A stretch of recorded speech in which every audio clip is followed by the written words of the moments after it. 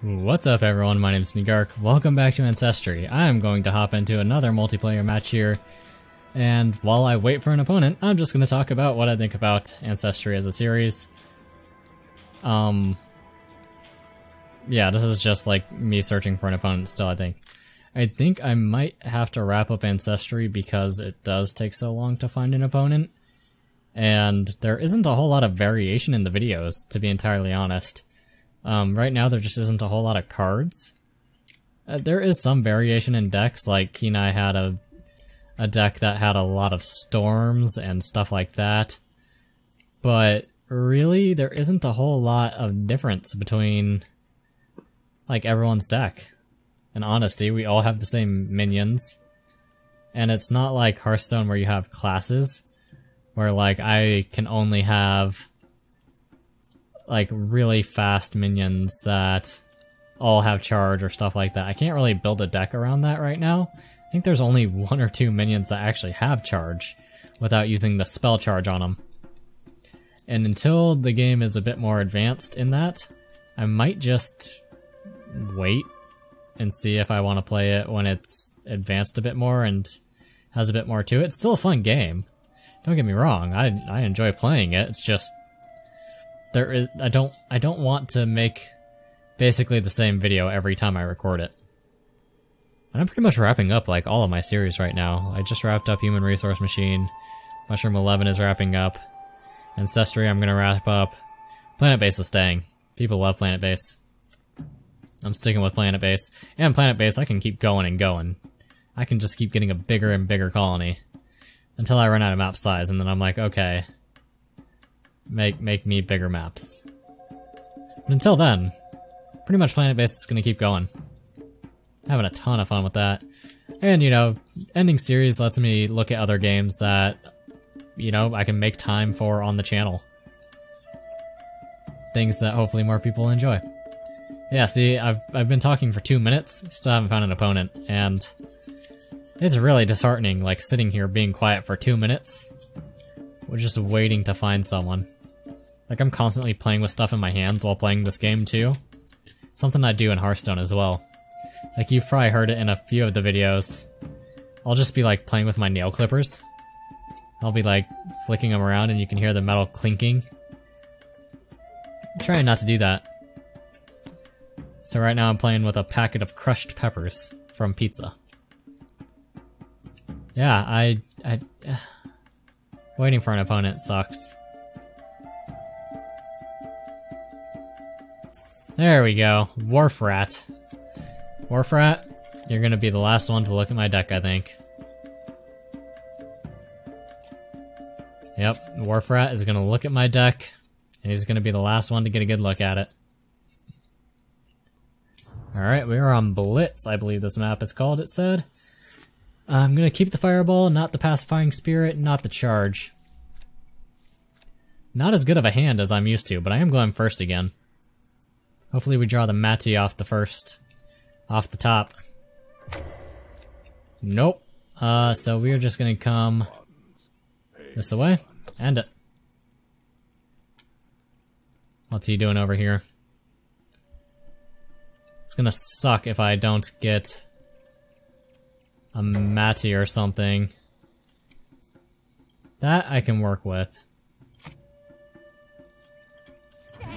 You go over there. Pop on there. Because I want to move up and start summoning my Mewtwo and my Simo up here. And also possibly defending against anything that he summons with Fireball. We saw last time what my sort of strat is for this map. It's just like confine the center and stay on it. Seppo. That might get fireballed. We'll have to wait and see. Ooh, we got another Simo. We'll summon that right there. So we got control of the center. And also this is a 2-range thing, so I can kind of poke around as I need. Depends. If he summons up a Simo next turn, I'll probably fireball that, because Simos are scary. I could trade in with a Mati if he tries that. You're not getting this. In fact, if he doesn't summon anything, this is going to be big trouble for him. Mean to. Okay, 2/6. I could trade into that with the fireball. I could also summon up the Simo, which will be able to trade into it. Matty.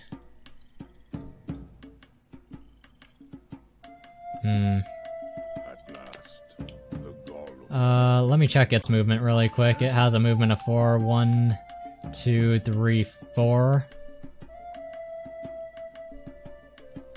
I don't want to give him the opportunity to trade into my thing with that. 1, 2, 3, 4. Because diagonals aren't counted as 2, or 1.5. So let's fireball that.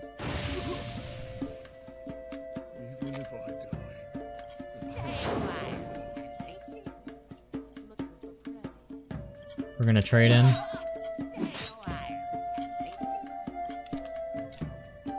And we're also gonna come over here and start beating on him.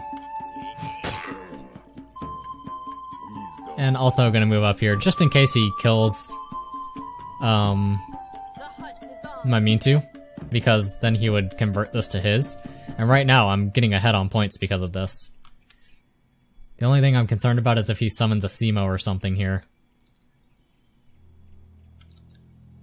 He also has a pretty good meteorite position right here, but that would hit his own thing if he didn't move, but he could move it like here, attack, meteorite, and knock out both of my things. Yeah. Storm would be pretty risky for him, but I do have 2 mean tos, so it could be really good. He could fireball this, which would be pretty good for him because then he could just trade into this. Nope, it looks like he's going for a meteorite. Looks like it's a meteorite.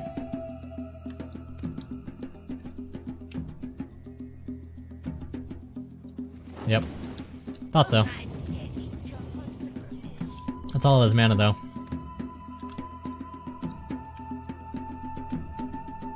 That cannot trade into a Simo? Yeah, you stepping on that doesn't mean anything.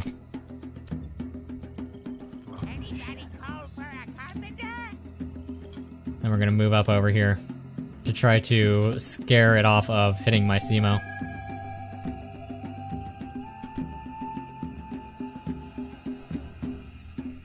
Could just trade into the Mati though. Now that I think about it, that was kind of a silly move. I'm hoping he doesn't see it, but he probably will. It seems like he thinks his things through. But an Otso here is going to be pretty mean. It's going to be... Otso, I've learned, because of its slow movement, it's really good for defending a point, not so good for just... like moving around trying to get to places. But having an Otso here is going to be really good. And I might move up and try to cut off in between with the Otso. Fireball. Good choice.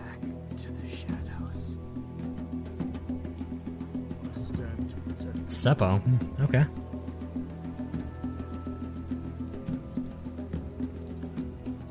Depends on if I get anything good for 2. He might try to flank around, but that would take a long time. Okay, so we got a Seppo and a Simo here. Or an Otso.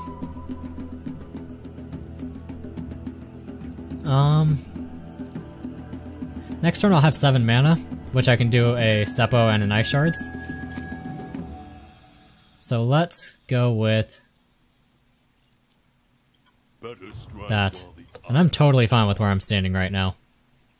I have control of the zone. I'm zone controlling really hard right now. And he could step back and plink at this thing, but 12 health is hard to get through without an Ice Lance. And who knows, he could have an Ice Lance. Or an Ice Shard, sorry. Ice Lance. What is this, Hearthstone? What is this, the World of Warcrafts? Ice Shards. Shard. 1. Not plural. Only 1, even though the picture has 3. He has 6 cards built up. He has a lot of options. which is concerning. I'm hoping that if he does summon anything, it's the 5/7 Elder without charge, that I could just Ice Shard. But I think that's 7 mana. I'm obviously trying to save my Ice Shard for something like a big Elder. Big Elders are scary.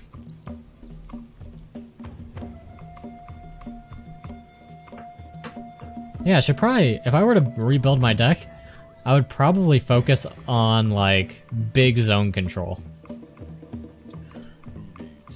I can reach that. Like, getting the first thing, and then going for the center one, or the 2 in the center. You're just gonna move over there, that's fine. If he doesn't move to cut this off, I'll probably just trade into the 3/6. Or the 6/3, sorry.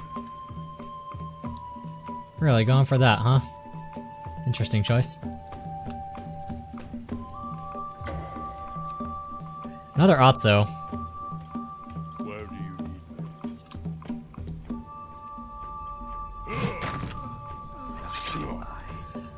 me? I think I'll go with the Simo Seppo here. This has 4 movement, so placing it like right here won't be bad. And throwing that right there. I'm totally fine with him trying to like beat on my face. I don't think he'll be able to win. And I'm not concerned about killing him, I just wanted to hit him to scare him off. Is he going for the double trade? Or was that a misclick? That seemed really, really fast for him. He might have another meteorite for me though. That could very well be what he's doing. He would want to move his guy though. He would want to move it like right here and maybe attack. Because you can't place a meteorite on the pillar, by the way. But he would hit all 3 of my things. That's something I hadn't considered. No, he went for the trades. Interesting. He might be trying to summon an Elder then. Because my Otso can come over here and poke him. I don't think you can move after you attacked. And if he goes for the Elder, I have the Ice Shard. If he doesn't, I have the Otso. Good zone control.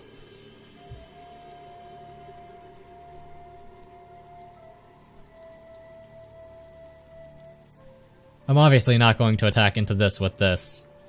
I'm not trading my 6/3 for a 3/1. Meteorite. Interesting choice. Very interesting choice. I probably would have moved this, went over here, attacked him, meteorited the 3 here.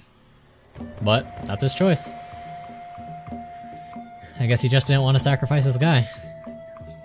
Next turn I'm gonna have another Otso out. Otso and a Seppo. Battle after battle. Wait for it. Better strike while the iron is hot. Yep. Just adjusting myself in my seat here. Now what I could have done is summoned and then moved and summoned so he wouldn't have another opportunity for a meteorite. But he's gone through a lot of spells. He still has 6 cards here. Which is of a bit concern. It's a bit concerning. But I still have an Ice Shard for anything like... That's not that bad. Was that 2 Elder Matis? 3 to all surrounding? I can kill both of those. I will smash your enemies. Yeah, I can kill both of those. Better strike while the iron is hot. And I can also block off the area.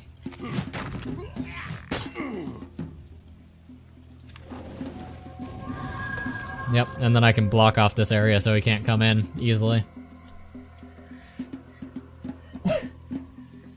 My entire strat is get the middle, zone control it. And so far it's working. He has 5 cards now, with 9 mana. I haven't seen a single Elder of mine. Which is fine, I'm still doing pretty well with the 3/9 and the 3/1. If they want to, it's in turn. Elder Seppo, yeah, that's probably getting ice sharded. Ice sharded. I'm going to shard all over it.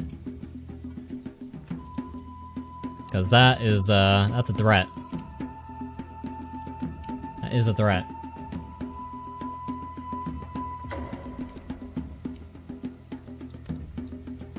Enemy minion unable to attack for 2 turns. That's gonna probably be the nail in the coffin for him.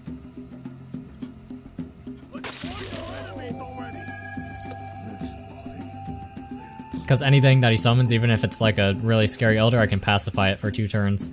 And that'll get me pretty much to my win. I don't even care about his pillar. He can keep that. I have my 2. He has 5 cards. What's he going for here? Mati. He's gonna trade into my 3-1. I still have this side blocked though. Alright. I'm actually fine with that because it shows me that one of his cards was pretty useless.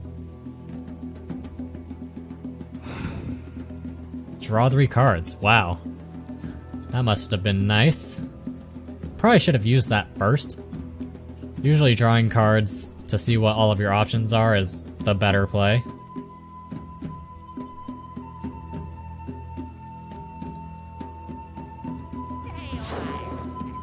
He's just gonna go for a hit on my guy.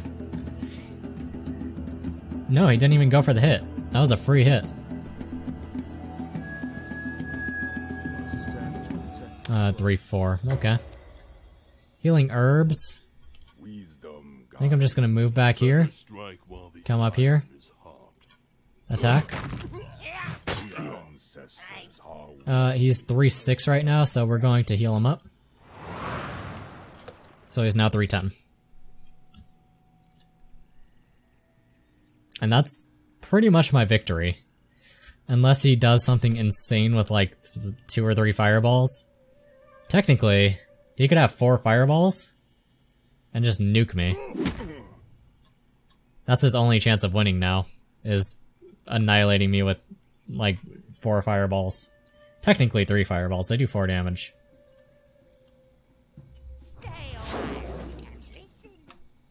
Does he have a way to kill me? I purposely didn't Pacifying Spirit this thing.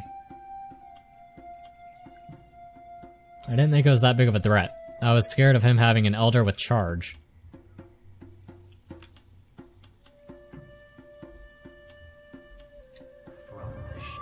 Simo.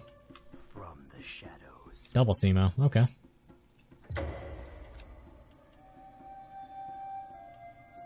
So what we're gonna do is we're gonna Elder there. It doesn't really matter because this is over. What? That's game. GG. Nice! So that is my final game of Ancestry. I mean, my deck was undefeated technically, but that's not why I'm quitting, it's just it technically was. I got to level 7. Hopefully in the future there will be more cool updates with more cool cards so I can come back and, you know, kick some more ass with a look at my deck V2. But until then, my name's Nagark, and thank you for watching.